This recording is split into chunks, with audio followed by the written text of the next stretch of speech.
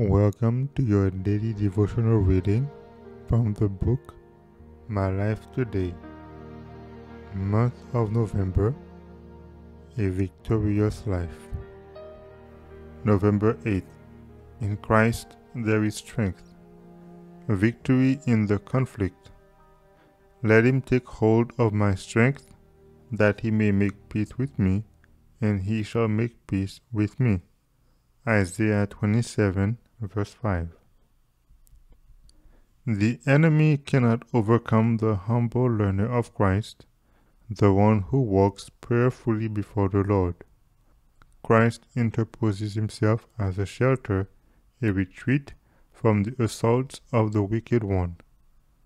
The promise is given: when the enemy shall come in like a flood, the Spirit of the Lord shall lift up a standard against him. Satan was permitted to tempt the too confident Peter, as he had been permitted to tempt Job, but when that work was done, he had to retire. Had Satan been suffered to have his way, there would have been no hope for Peter. He would have made complete shipwreck of faith. But the enemy dare not go one hairbreadth beyond his appointed sphere. There is no power in the whole satanic force that can disable the soul that trusts in simple confidence in the wisdom that comes from God.